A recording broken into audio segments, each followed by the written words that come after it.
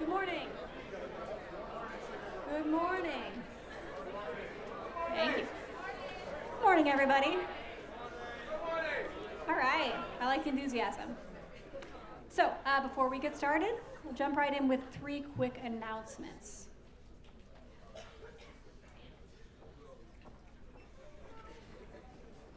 Hey, can I get the SGA election slide, please? Yeah. Thank you, friends. So I'm Elena, I'm with SGA. So a few updates from SGA. We have 2 new at-large senators, Greg White and Amandre Street. So we're very excited to have them as senators now. But SGA elections are happening. If you haven't seen that, they're happening. This slide has a lot of the information. So we're going to be outside the CAF today with the election forms. So you fill that out, turn it into the Student Life office by October 30th. And then our elections and when we'll actually vote will be on Friday. It'll go out by Google form, and then everyone will vote. Also, if you haven't picked up your planner yet, that will also be outside the CAF today. But please let me know, or anyone else in SGA, if you have any questions. Thanks, guys.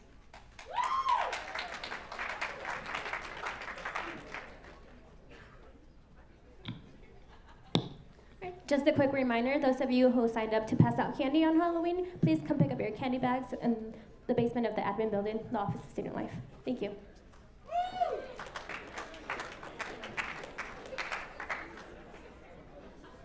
Hello.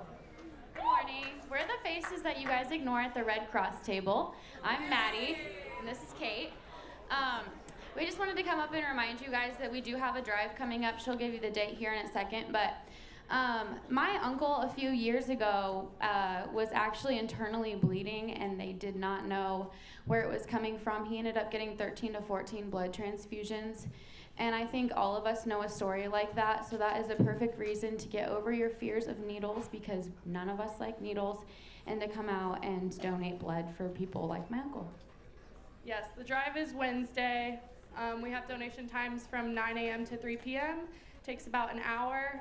We would really like to see all of you out there, and thank you to everyone who has already signed up. We will have treats for you at lunch tomorrow. We'll have our table there if you want to sign up last minute. So, see you later.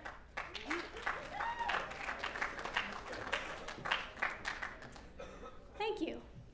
Before we get started, I am sensing a really good energy in the room. Positive attitude, that's great. I want to feel that from you. I do not want to hear that from you at the moment, though. So please be respectful. Remember that this is a space where we can all hear a lot of conversations that are going on. So please take this moment, quiet, put away your cell phones. You're ready to be attentive and respectful. Appreciate it. To introduce our lecturer, our speaker this morning, I will now welcome Kip Weedle to the stage.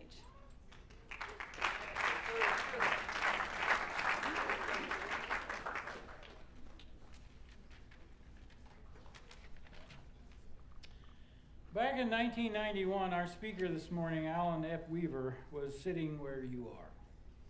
He was a Bethel College student, and like you, he was contemplating life beyond college, wondering about future employment prospects, among other things. But he also knew that he was interested in a life of Christian service. So he went to seminary and later to grad school and eventually earned a PhD in theology at the University of Chicago. And he went to work for Mennonite Central Committee, a nonprofit relief, development, and peace organization with global reach. Alain has served MCC in a variety of capacities and for 11 years worked in the Middle East. Today, however, he is based in Pennsylvania and he serves as MCC's Director of Strategic Planning. His lecture this morning is titled Listening and Waiting, MCC and Shifting Understandings of Christian Service, and it is the second of 4 lectures in Bethel College's 2019 Menno Simons Lecture Series. You can find more about MCC and more about the lecture series on the table out in the lobby. He'll be speaking again in this space at 7 p.m. this evening. Please join me in welcoming Alain to Bethel College.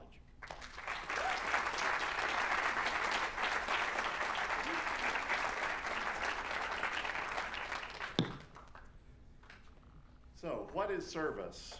What constitutes Christian service? A quick survey of the Mennonite Brethren and Brethren in Christ colleges and universities in the United States reveals the ubiquity of the word service in their mission statements.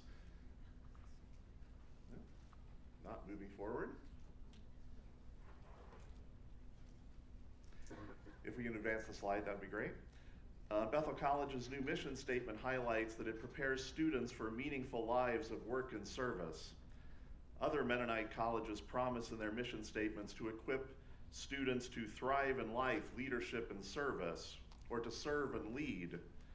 The word service in these mission statements signals that a college education is not an end in itself, but points students beyond themselves to work not only for one's own benefit or for the benefit of one's family, but also for the good of the church, one's community, and the broader world.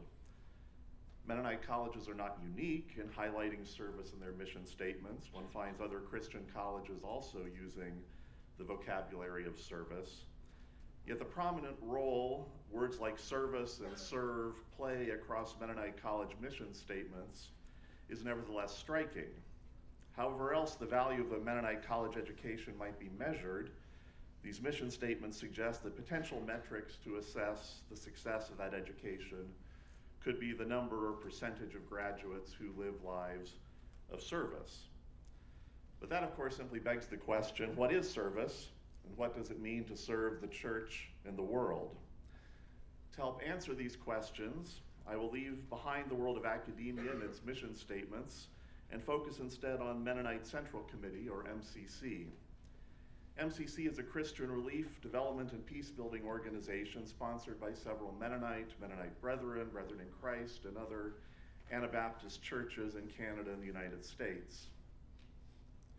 Founded in 1920 as an effort of Mennonites in the US and Canada to respond to the famine that was devastating Mennonite and other communities in South Russia, MCC today carries out program in more than 50 countries around the world. The notion of service has stood at the heart of MCC's self-identity for decades, with the motto, "Service in the name of Christ," core to its identity. Yet at the same time, service has had multiple meanings across MCC's nearly century-long history. Or perhaps better put, the nature of service has been an ongoing point of contestation within MCC. In this lecture, I trace the shifting meanings of service across MCC's history, examining how MCC workers have critiqued and reimagined service. This lecture will also ask who we imagine when we think of people engaged in Christian service. Do we imagine MCC workers as white citizens of the United States and Canada, the descendants of German-speaking Mennonites from Europe, such as myself and many others whom I will be quoting in these lectures? How constrained and limited are our visions of Christian service?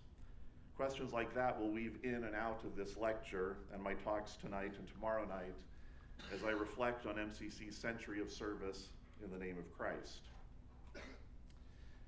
From MCC's earliest years, one fundamental meaning of service within MCC has been service as discipleship, and more specifically, service as lived response to Jesus' command to his disciples in the Gospel of Matthew to give food to the hungry and water to the thirsty.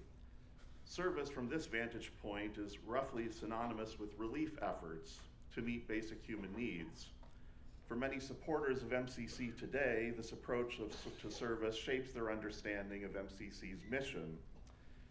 Indeed, through the distribution of comforters, relief kits, canned meat, and more, a vital part of MCC from its beginning has been reaching out to the Christ whom we encounter in those who hunger and thirst, with the people who can meet, pack school kits, and fill relief buckets participating in that service effort.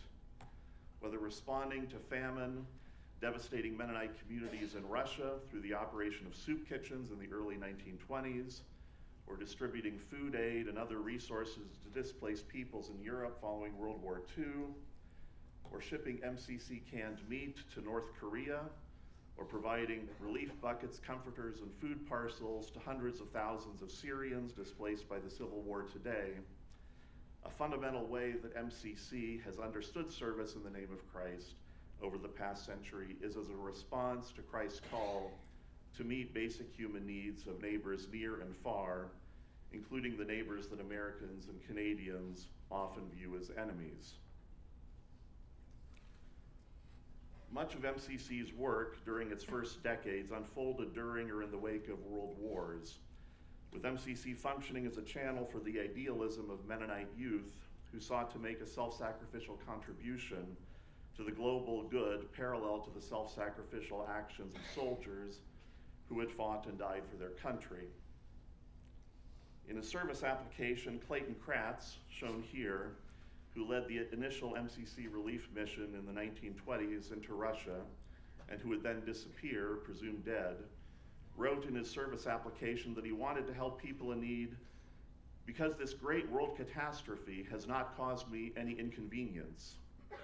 Young Mennonites like Kratz sought to be inconvenienced, to sacrifice like other young men of their generation had sacrificed. The ideal of self-sacrificial service was understood by many MCC workers as peace work, an active testing and embodiment of Mennonite conviction of non-resistance, grounded in Jesus' call to his disciples to resist not evil, but instead to return evil with good. The Mennonite doctrine of non-resistance shifted from being the theological basis for separation from the world into a spur for vigorous engagement with it, for demonstrating the power of active Christian love. An MCC document from the mid-1940s entitled "The Why of Relief Work" portrayed relief service during and after wartime as a form of real peace work. Such service, the author wrote, is a particular duty and privilege in a time of war when human sin and destructiveness are doing their worst. To build where others destroy, to heal where others kill, to love where all men hate is to heap coals of fire upon the head and to overcome evil with good. There is no greater force in the world than the power of Christian love in action. Relief work is living and powerful testimony to this love at a time when it is most needed.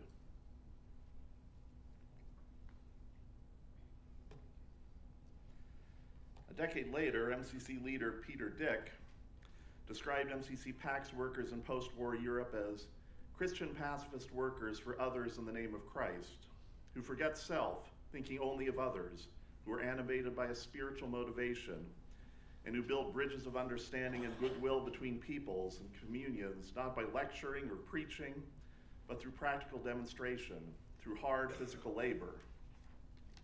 MCC worker Dorothy Swartzendruber expressed optimism in the power of love-filled service. Those of us who served on the foreign field know the effects of a love-permeated service, she observed. In our contacts with people of other nations, other faiths, other customs, the folks whom we served through food and clothing distributions with the down and out, the folks whom we served through with the bewildered refugees, the old people, helpless victims of a cruel war, it was obvious whether or not we were motivated by love. Service as a form of peace building for PAX-man Roy Kaufman was incarnational, with PAX workers embodying God's love and peace in their lives.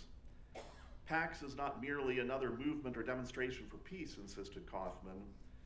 PAX men are living examples for peace, demonstrating the love of God in heart and life. Meanwhile, John Suderman, a PAX man in Bielefeld, Germany, cautioned that the peace witness of service does not work immediately, and there is no promise that there will be no wars, but the cross indicates that love is rather suffering than victorious. Recognizing that young men entered PAX as an alternative to required military service, PAX administrators sought to foster a spirit of willing sacrifice among PAX men. PAX men are not drafted Christians, but rather willing second milers, a PAX operations manual stressed. Robert Beiler, a PAX man in Enkenbach, Germany, told his supervisor that he and other MCC workers faced challenging questions from Europeans about what motivated their service. Do you do it because your government requires this from you? Or perhaps to see the other side of the world? Or are you here to really serve Christ and to feel that PAX is a tool for this purpose? Beiler expressed the hope that all PAX men could say that their service was carried out in a spirit of Christian love.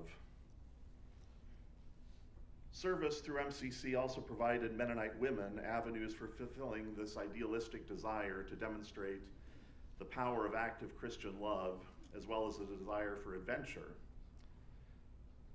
Historian Lucille Marr found that by 1950, 40% of all MCC overseas workers were single women, nearly double the number of unattached men.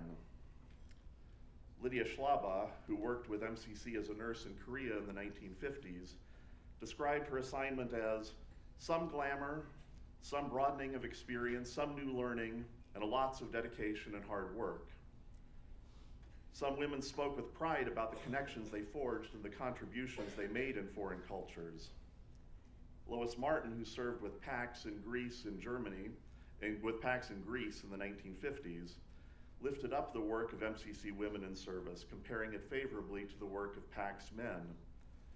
Our fellows do wonderful work on construction of new houses, but haven't you heard of the MCC girls who help village girls construct and mend their clothing? She asked. PAX farmers help village farmers mix feeds and make silos, while lady PAXers acquaint village housewives with new recipes, she continued. As men discuss personal problems with men, so women discuss personal concerns with the women. Even as the civilian public service, voluntary service, PAX, and Teachers Abroad programs offered new vistas of global engagement for and by Mennonite women, service expectations and possibilities were significantly shaped by gender norms. My work must be congenial, my words pleasant and kind, and I must contribute my share toward a smooth and effective unit, explained Tina Workentine, a so-called PAX matron who cooked, cleaned, and mended clothing for the so-called PAX boys. Always I must place Christ, others, and the work before self. To be sure, PAX men were also expected to live lives of self-sacrifice, but when applied to MCC women in service, the call to self-denial also reinforced a gendered hierarchy. Sometimes PAX matrons chafed at these norms, expressing the type of discontent that Betty Friedan would capture in the feminine mystique about the expectation that women would find fulfillment in housework.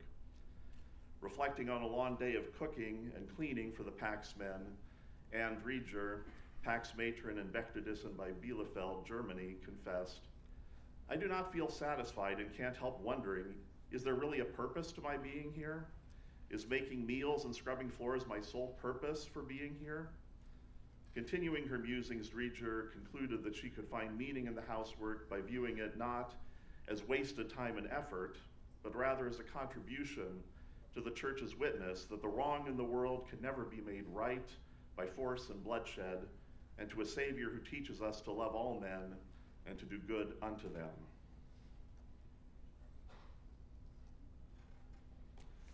Even as MCC service was understood as the active witness of non-resistant love and action, service during MCC's first half century also represented an alternative form of service to one's country. Through MCC's civilian public service, PAX, and Teachers Abroad programs, Mennonites from the United States fulfilled a patriotic obligation by contributing to the imagined good of their country. So, for example, MCC's executive committee declared in a September 1943 statement that the Mennonite men in civilian public service who fought fires, worked in mental hospitals, and carried out forestry and soil conservation activities were fulfilling a patriotic duty. CPS service, the board insisted, has meaning to the men who perform it as an expression of loyalty and love to their country and of the desire to make a contribution to its welfare. A decade later, in 1954, Omar Lapp, a PAX man in Backnang, Germany, described his MCC service as fulfilling a patriotic duty.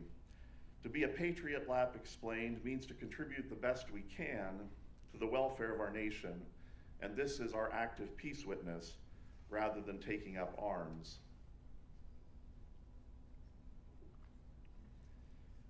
As the Cold War then began to take shape in the 1950s, some in MCC's PAX program presented Mennonite relief, not reconstruction and rehabilitation efforts in post-World War II Europe as contributing to the anti-communist cause. The PAX program, contended MCC Administrator Harry Martins, serves as a rebuke to those who are saying the Christian church does not care for a brother in need.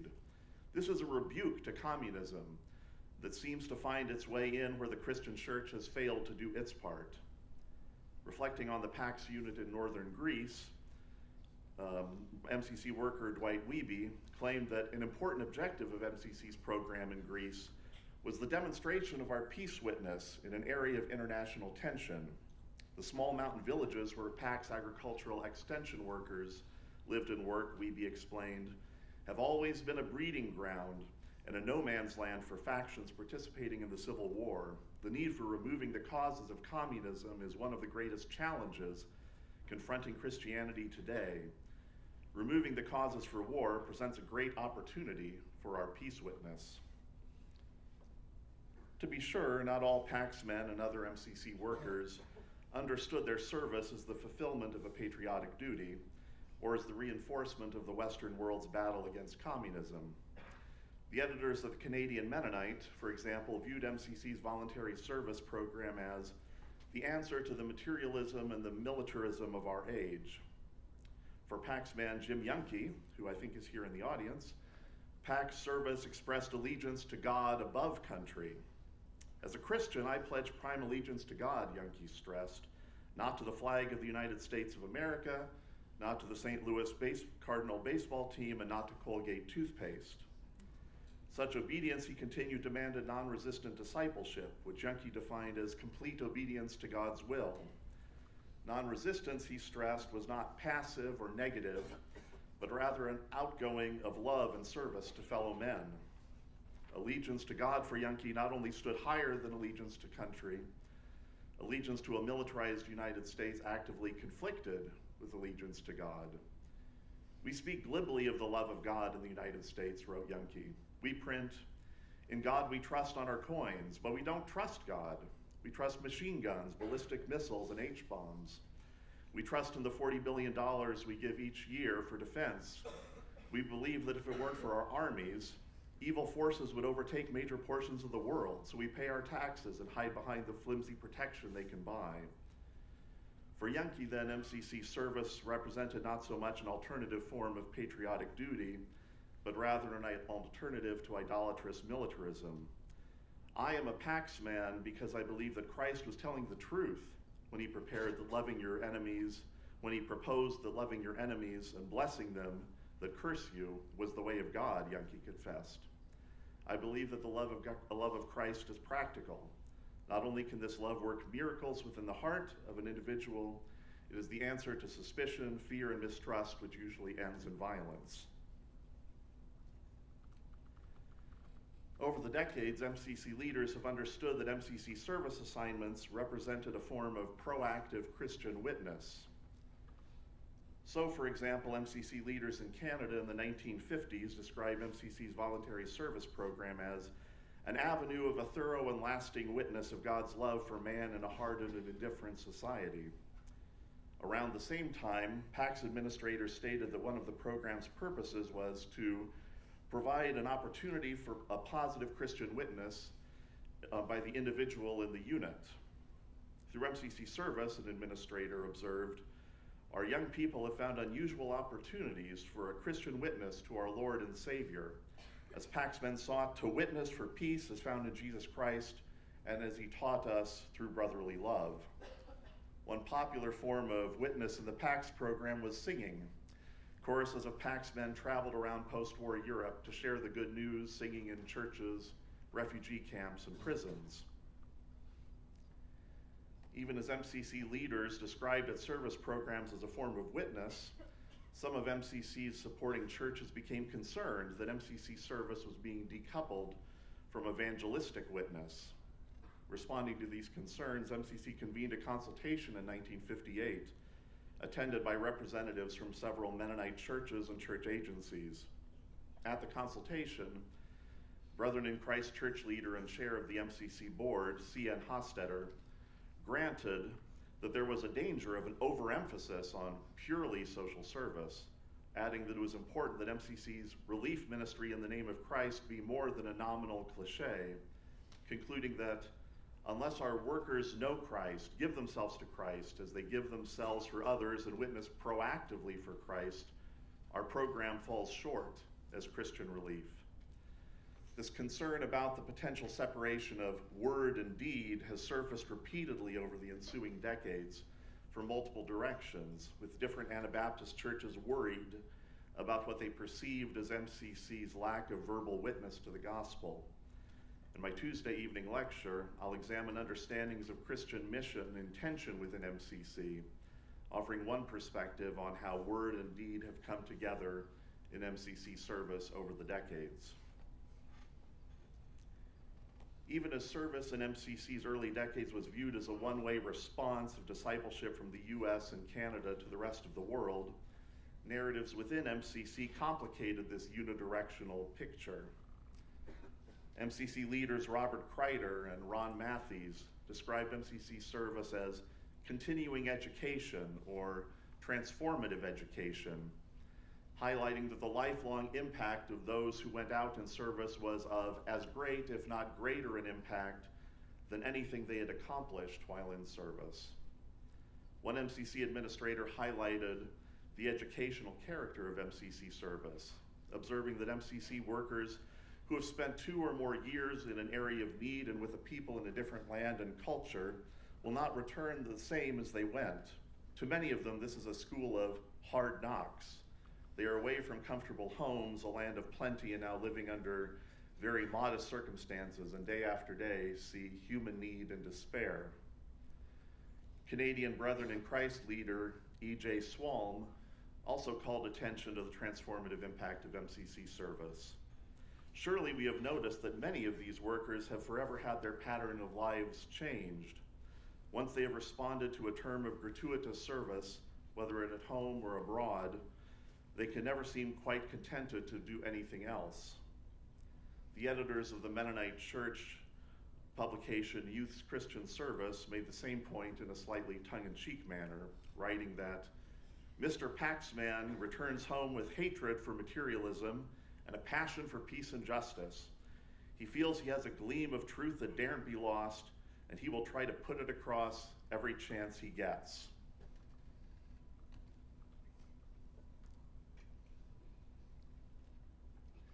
The 1970s saw the start of a multi-decade creative ferment and rethinking within MCC about the nature of service. In 1976, for example, Urban Peachy, then MCC's Peace Section Executive Secretary and Middle East Director, penned a provocative article for MCC's internal publication Intercom entitled Service, Who Needs It? We've really done our best to send skilled personnel who can make a needed contribution, Peachy wrote. But now there are a number of countries which are interested in our aid, but not in our personnel. MCC should ask itself, he wrote, who is asking for this relationship? With whose needs are we primarily concerned? Was MCC concerned with the need of Anabaptists from Canada and the US to serve, or with the self-identified priorities of churches and communities in the countries where MCC operated, which might not include the placement of North American workers? Such questions about what role, if any, service workers from Canada and the US might fruitfully play internationally became more pressing as countries around the world gained greater independence from former colonial powers and with the rise of a professional class and the growth and development of civil society organizations in those countries. These types of questions also gained in intensity as MCC moved from direct implementation of program to greater partnership with and accompaniment of local churches and civil society organizations. Beginning in the mid-1970s, service started to be redefined as learning. Responding to Peachy's 1976 Intercom article, Atlee Beachy, a member of MCC's executive committee at the time, wondered that perhaps it is time to redefine the meaning of service, to recognize more fully the two-way dimension of service, including the notion that learning from others is an act of service. Such pondering was accompanied by active debates within MCC over the following decades about colonial and racialized assumptions about who is serving whom and where, with some visions of service critiqued for their implicit understandings of service as a unidirectional initiative of white Mennonites of European heritage to the rest of the world. Reflecting back on these debates in the late 1990s, Judy Zimmerman Herr summarized these concerns in the form of questions. Does being in a giving posture demean those whom we send our help to? Is our service really an expression of power? How do we prevent our service from becoming an attitude of self-righteousness?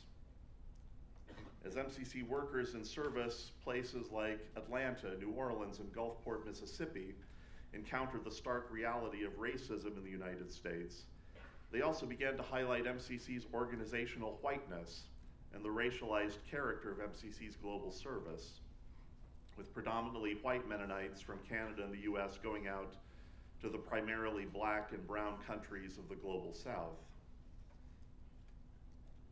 Probing questions about service and power in the 70s and 80s led to a redefinition within MCC of service as learning and presence. So, for example, Bertha Beachy, a longtime Mennonite worker in Somalia, wrote in 1978 that Christian service workers needed to adopt the stance of being eternal learners and to participate in the rhythm of people's lives. The redefinition of service as learning was crystallized in a 1986 review of MCC Africa's work led by Tim Lind. Africans have suffered under centuries of words and theories of change and development coming from the north, Lind observed. It is in this context that servanthood for us today means abandoning all of the good and useful things we have to say in Africa in favor of a listening stance. MCC workers from Canada and the US, Lind argued, needed to take a back seat and adopt a waiting posture. Revisioning service as listening and learning, Lind recognized, may seem to some less exciting and creative, particularly as it involves a shift in our thinking about ourselves as initiators and planners of activities and responders to need. However, he continued, we feel that this posture is in fact highly creative, as it allows space and visibility to approaches to service and development, which are different from our Western approaches, and which can mix with our own approaches in new and exciting ways. This reconceptualization in the 70s and 80s of service as a multi-directional movement of listening, learning, and sharing has shaped MCC programs up to the present. This new understanding of service was reflected in the name adopted by MCC when it inaugurated an 11-month service program in the early 1980s for young adults from Canada and the US to the rest of the world, Serving and Learning Together, or SALT. In later years, the Serving with Appalachian Peoples, or SWAP program, operated by MCC in Kentucky and West Virginia, changed its name to Sharing with Appalachian Peoples. Gene Snyder, an MCC worker in Jamaica in the mid-1980s, emphasized that without a learning stance, service work threatened to devolve into pointless activity. Unless we learn from the people themselves who they are and how they see themselves, the world, and God as they do, we have little to offer them but our busyness, she explained, and our busyness may, in the long run, have more relevance to our monthly reports than to the lives we touch. The heightened stress on service as learning generated intense self-reflection and soul-searching on the part of MCC workers, captured regularly in the form of free-form quarterly reports to MCC administrators, with some reflections shared within MCC's internal staff publication Intercom, which ran for about 2 decades from the late 70s into the mid-1990s. Self-reflection sometimes became self-criticism about perceived failures or inabilities to become fully immersed in a new cultural setting. I've been a tourist for years, lamented Hilda Kurtz, an agricultural development worker in Kenya in the late 1980s. I want to live life, not watch it. I will always be a tourist here. I am weary of the role. Karen Kanegi, who served as an MCC community development worker in Bolivia in the mid-1980s, shared this lament. I know that some of my actions and possessions created walls and barriers between me and my Bolivian neighbors that kept us from truly understanding each other, Kanegi wrote upon completing her service term. I allowed my North American self to get in the way of forming more intimate relationships with Bolivians, and because of that, I was unable to be a more powerful witness to God's love. It also kept me from discovering the possibility of who I could truly be in the Bolivian setting. I was sensitive, loving, and understanding to a point. I went the first mile, but the second? How much did I allow God and the people around me to determine my identity in Bolivia?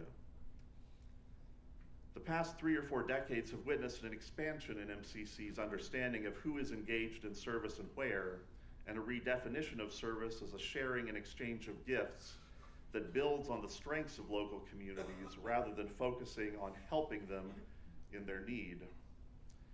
MCCUS's summer service program, for example, has provided opportunities for young adults of color since 1983 to serve in their local communities.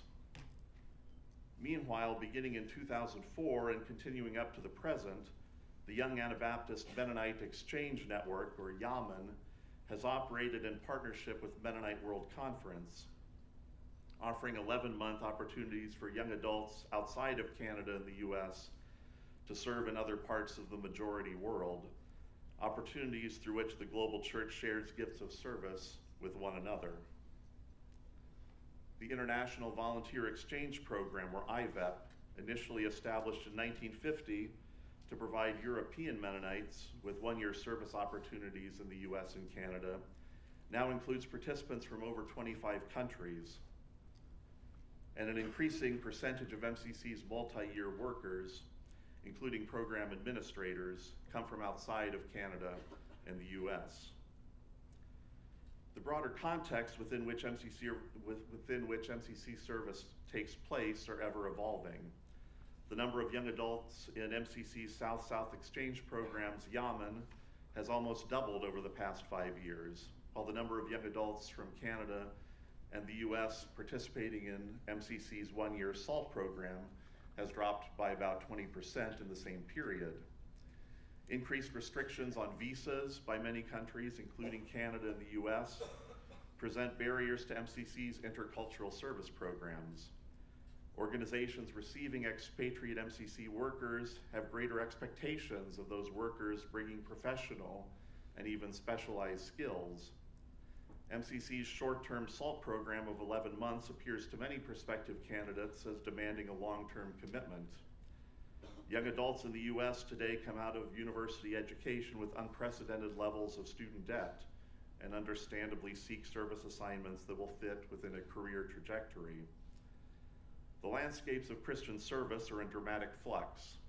A key challenge for MCC as an organization committed to service in the name of Christ will thus be discerning how to navigate the shifting landscape at the dawn of its second century. Thank you.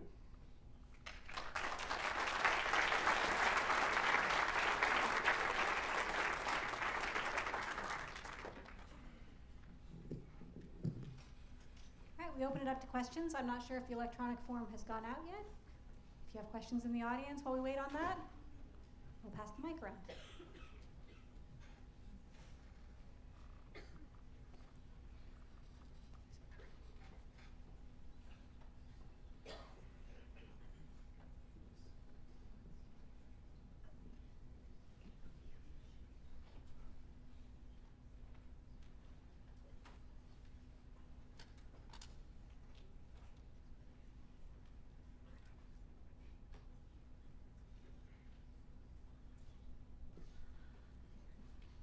While you think of your questions, I'd be remiss. This is shifting from dispassionate academic presentation mode into MCC recruiter mode. There is information about MCC's various service programs out on the MCC table in the lobby. We are always looking for new workers, including with our 1-year or 11-month SALT program. My daughter just finished a year in El Salvador with the program and had a wonderful experience. So that's an anecdotal impact report. So feel free to pick up that information. A question submitted online was, as someone without a belief or affiliation to any religion, but a social work major devoted to a life being of service, what do you think about service without religious affiliation? Yeah, I mean, Jesus says, by their fruits you shall know them. So it's certainly the case that people who are not Christians, who don't have any religious affiliation, live lives of self-sacrifice, live lives of concern, and sharing of goods with other people, and so want to affirm all peoples, whether they're Christians, Muslims, Hindus, atheists, agnostics, who live lives of self-sacrificial service. MCC does have faith requirements, be of a confession of Christian faith, a commitment to biblical peacemaking, and participation in some form of Christian community. So that person wouldn't be able to be an MCC worker, but blessings to them as they engage in service in whatever ways make sense to them. Hi, thank you for speaking. Can you tell us a little more about the SALT program and how we can get involved with it? Sure.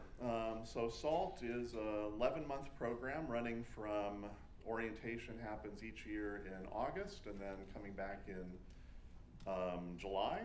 I think that there are placements in certainly over 20 countries, probably 25 countries around the world. It's for young adults between the ages of 18 to 30. There is, SALT participants are expected to raise around $5,500 to help offset part of their term of service. That said, if a participant would have trouble raising that amount of money, you should be in touch with your local MCC office. There's an MCC office just north of the campus here in North Newton, and there's information on the tables also just about how to be in touch with people. Michelle is right there. She can answer how to get in touch with. Just walk across the athletic field to the building. I'm just pointing. I don't know if I'm pointing in the right. I don't know north, south, east. Michelle is our. While she's figuring out directions, Go Michelle north. is our executive And director. come over to the building, and we have information over there. I'm Michelle Armstrong. I'm the executive director for this regional Mennonite Central Committee. Some of you have been over to do meat canning, do quilts, tie comforters. It's that building. And also, Linda asked the question. Linda Moyo, she is also on the board of MCC, and so she is also your representative as far as Bethel College. So Awesome. you've got a number of connections. Feel free to come over, walk over anytime. Lovely.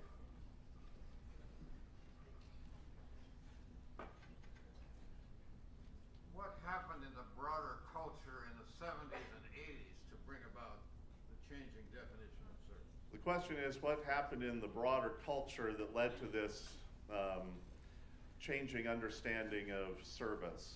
And that's a good question. I can't speak to a person. I was in my young ages when in the 70s, so I don't know that from personal experience. But yeah, that's an interesting thing to reflect on. One thing that I think it went hand in hand with, and I'll talk about this more in the Tuesday evening lecture, is it went hand in hand with broader disillusionment on the part of development agencies, whether those were Christian or non-Christian, with modernization theory and the hopes of like state-led development efforts in the majority world to bring about tangible benefits. And so there was a shift away, not just within MCC, not just within Christian organizations, but also a shift towards saying we need to look at grassroots development, development from the bottom up rather than from the state level downwards. That's one shift. Another shift that this is part of is it's a shift within mission discourse more broadly, missiological discourse more broadly, away from mission being from Europe and US, Canada, out to the rest of the world, towards a more multi-directional understanding of mission with an understanding of the church participating in God's prior mission, or what's referred to often in the discourse as Missio Dei, God's mission of reconciling everything to the world, and it not being an activity of the Western church to the rest of the world, but rather churches around the world participating in God's mission. I mean, those are at least two different things. I'm sure there'd be other factors as well.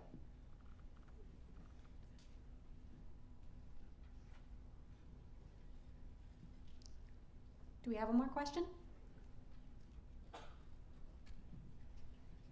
I would be interested in seeing visual representation throughout this hall of people who have been involved with MCC at some level. And you're saying raise your hand if you've been involved with MCC, whether it's working for MCC or volunteering for MCC, like relief sales, comforters, shopping at a thrift store, going to a relief sale. So quite a few.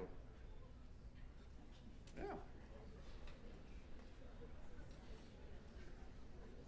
Excellent. Were there other questions? I see you. Yes, good.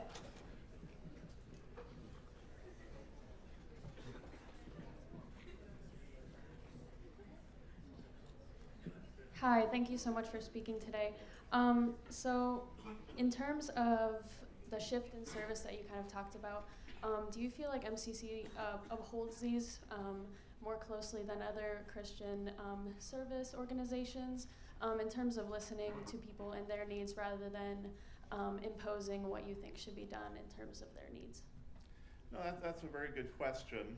I mean, I don't have lived work experience with other organizations, so I'm hesitant to say, to lift MCC up and say, yes, we're much better than all other organizations. But what is definitely the case is there's been ongoing internal self-critique within MCC, probably from its beginning, certainly over the past half century, of always asking the question anew about asking a variety of critical questions about service in terms of what's motivating our service, who is serving, are we listening or are we imposing? So at a minimum, I think MCC doesn't always avoid imposing, doesn't always avoid having service as an expression of power, but it is always has that critical conversation circling within it. So that's something I would lift up on behalf of MCC.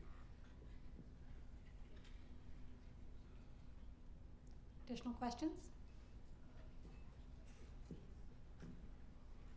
In that case, some of you may want to speak to Alain afterward. Please feel free to come up. He has another lecture tonight in the same space at 7 p.m. Thank you very much. Enjoy your day.